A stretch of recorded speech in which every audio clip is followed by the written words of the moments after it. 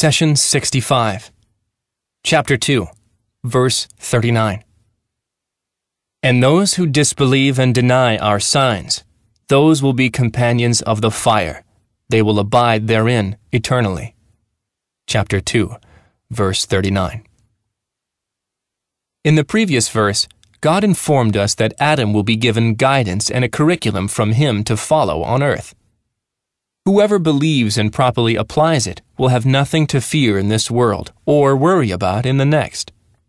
In this verse, we are presented with the contrasting image of the disbelievers. God began with the phrase, "and those who disbelieve and deny our signs."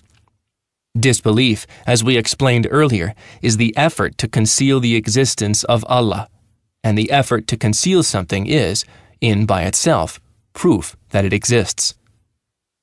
In fact, in order to conceal something, it has to be present and understood by the mind first. When someone tells you about something that does not exist, you find it hard to understand. You have to relate it to what you already know by saying, "It is big like this mountain," or "blue like this lake," and so on. Once you understand something, you will have a name assigned to it. A rocket, for example, did not exist, and thus did not have a name until it was created. Neither did the word laser exist until it was discovered. Let's apply that concept to the word God. If you do a search within every present language and within every language that ever existed, you will find that each one of them has a word for God. In fact, when God, who is unseen, name is mentioned, it is understood by everyone, whether little or old, ignorant or learned, the one who traveled the world and the one who never left his or her hometown. All of these people know God through the nature of faith and the instinct which He instilled within our hearts.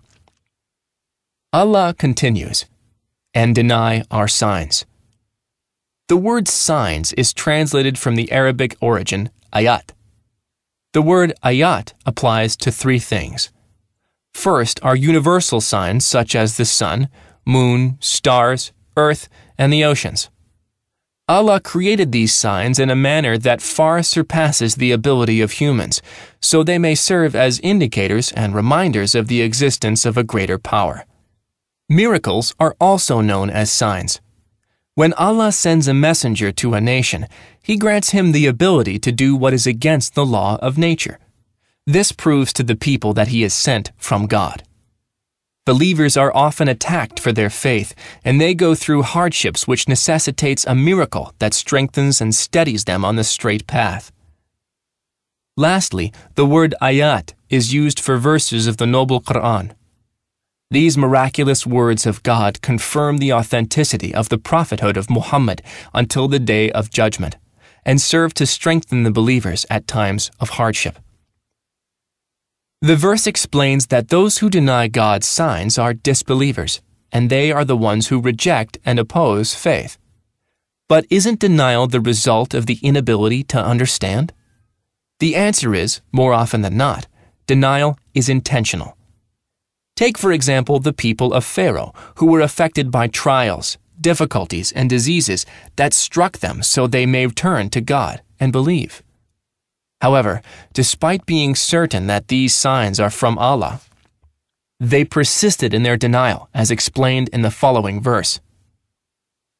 They denied them in their wickedness and their pride, even though their souls acknowledged them as true. See how those who spread corruption meet their end. Chapter 27, verse 14. Out of mercy and compassion for mankind, Allah made His signs clear, magnificent, and numerous. If anyone takes a little bit of time to pay attention and study any of these signs, each would surely lead him or her to the Creator. But sadly, many people either ignore, deny, or attribute these signs to other than God. This denial often stems from the desire to follow and pursue the inclinations and whims of oneself. God grouped those who disbelieve and those who deny His signs under one punishment. He says, "Those will be companions of the fire." A companion is someone who is fond with his or her mate and likes to spend time together. Hence, companions of the fire means that hellfire has passion for the disbelievers. It literally rejoices as the disbelievers enter it, similar to the happiness of a person upon the arrival of his or her dear friend. God says, "On that day we will ask hell, 'Are you filled?' And it will answer, 'Is there yet more for me?'" Chapter 50, verse 30. Here you can see the intensity of love between hellfire and the disbelievers.